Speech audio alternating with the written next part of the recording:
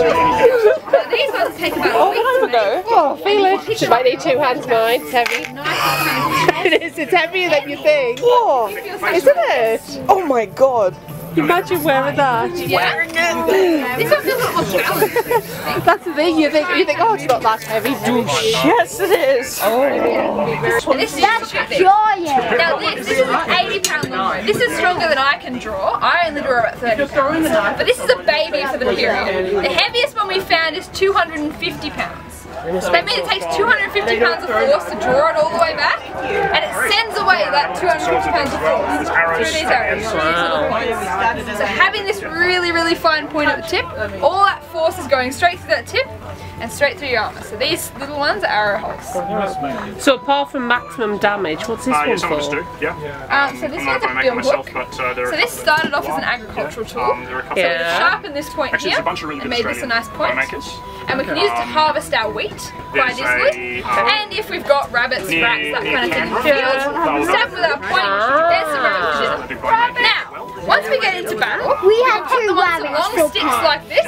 And you know, peasants with muskets suddenly make running around in really heavy armour a really bad idea. Yeah. Because they can just shoot through it, so you may as well not wear as much. Okay.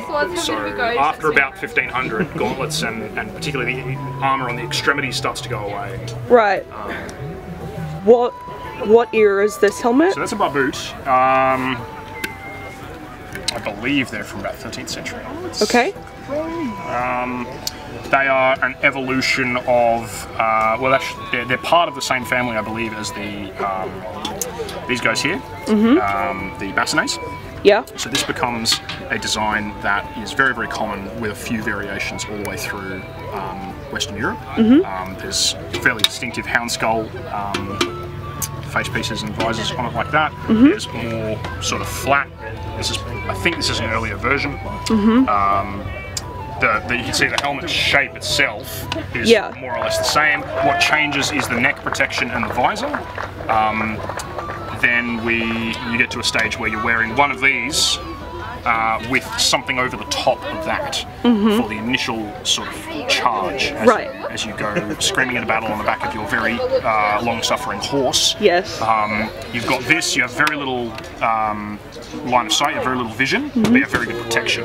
Okay. So as soon as you're past that initial smash, you can whip that off and get something that is a little bit easier to see through. Okay, what about this one?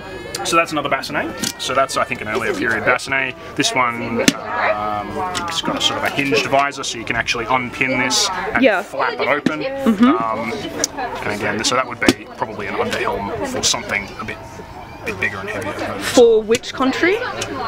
These pop up. The English are wearing them. The Germans, the French, all kind of slightly different variations on these, and the Italians as well are wearing these. Okay. So and then this one, looks World War One. That's I think someone's put that there on the table. I'm sure the story is there. Okay. But this one's a one that you see a lot in the Italian context, I believe, as well.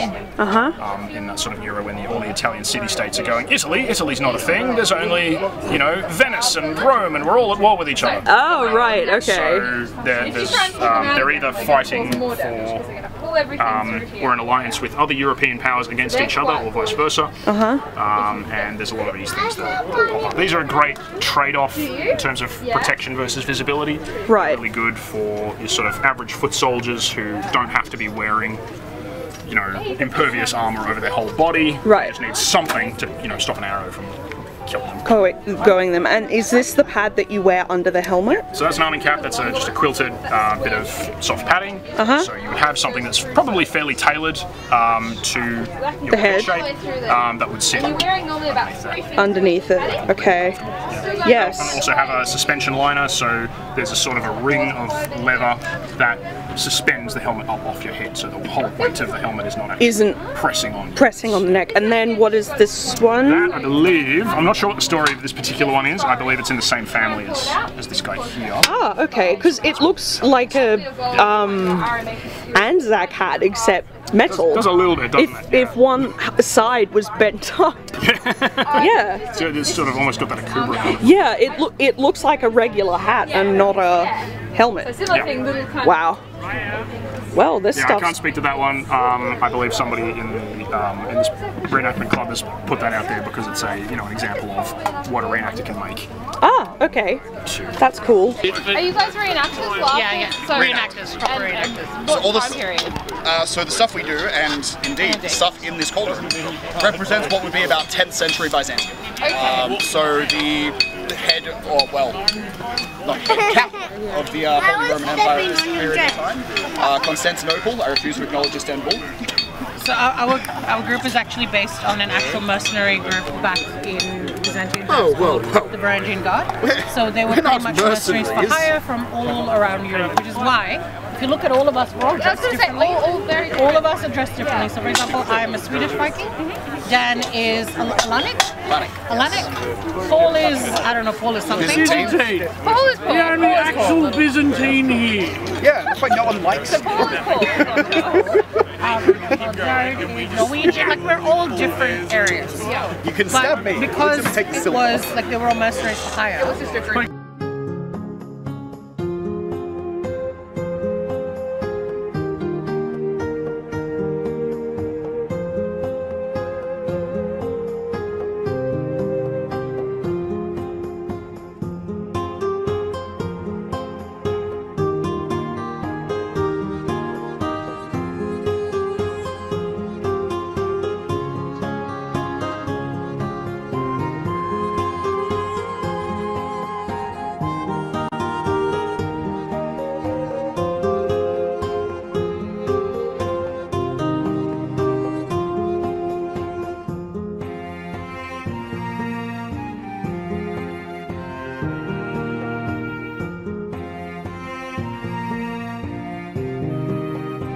So, what era of Vikings do you guys represent? We're 10th century. 10th century? Yeah, mostly in York, in England.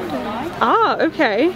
I didn't know there were Vikings in England. Oh yes, they settled, a lot of them settled there. Yeah, especially in the north part of England and the east coast. Is this a weaver thing? What is it? It's a loom. It's a very simplified Viking loom. Mm-hmm. So they call it tablet weaving because these are called tablets. Yeah. And it depends on how many of these the tablets you have, how they're threaded, and how they're turned makes the pattern. Mm-hmm. Yeah. So that's why you've got all the different patterns. Right. Oh, this is beautiful. Everything you do.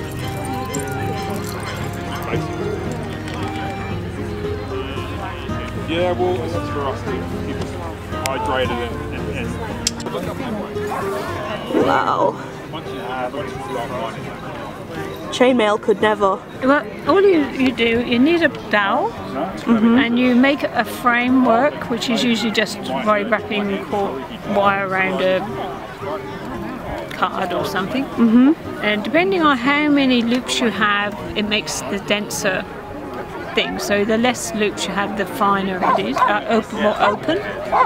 And then once you got, you just start the wire, just loop it around one of the loops. Yep. When it's on the dowel, and then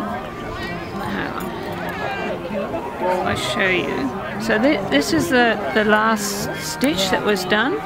So you want to do another stitch, and where the two cross over, you just put the thread, the wire through, so it's behind those two threads, and then you just pull. Oh wow! I love that. And then once you've got it long enough, The glasses is just like see this morning, they were the same. And the reason why they've changed is because they went through, they put it through a draw plate. Oh wow! And you start off at the biggest hole, and then you keep going. So I got down to 5, I think it was. So depending on how tight, and that's how you got those checked. Wow! So that's all you need is a piece of dowel, a draw plate, and wire. And wire? Yes. Oh, good to know. Yeah, so you make necklaces, bracelets.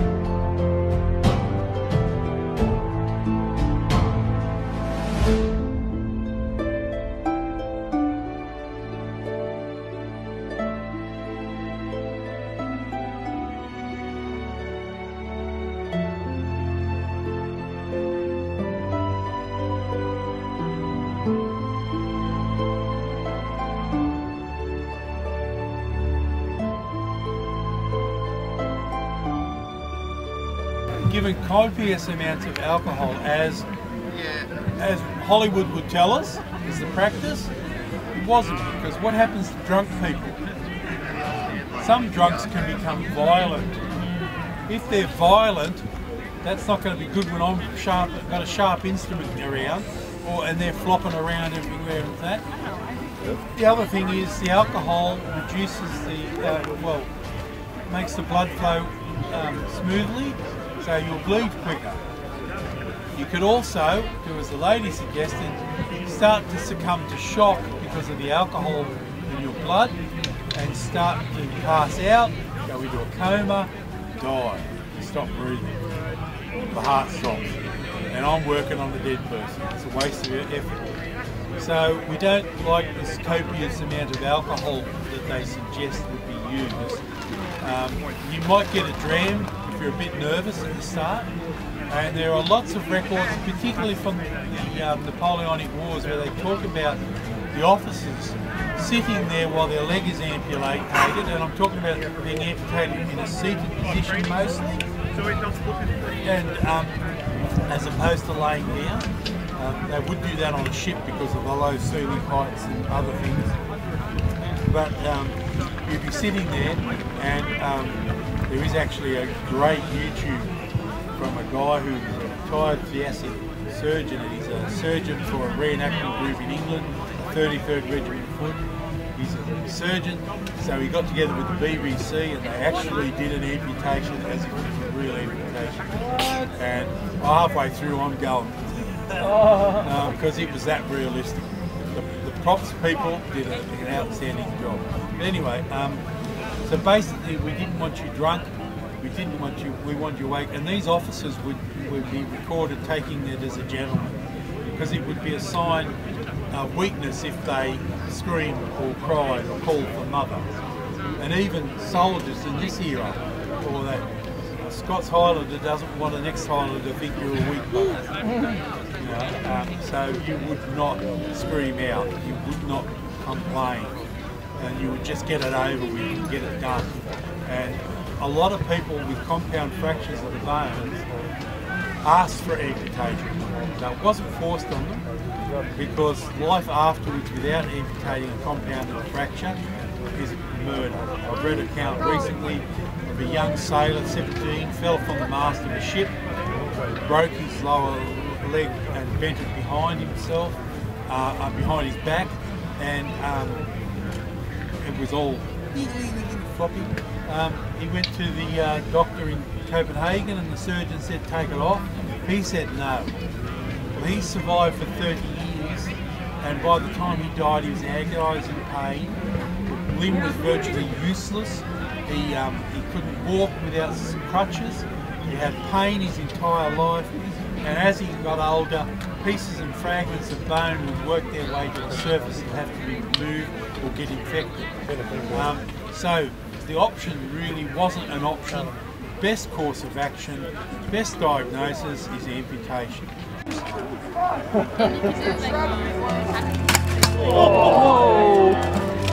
Guys, keep moving! Get away from the list! Yeah!